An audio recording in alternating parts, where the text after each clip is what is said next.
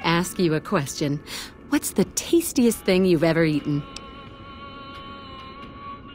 Ah, yeah, can you believe some people still eat that stuff?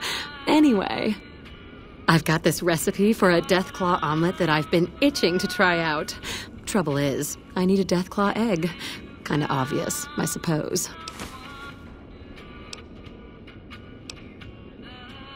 I don't have much in the way of money, but I'd be willing to share the secret of the recipe.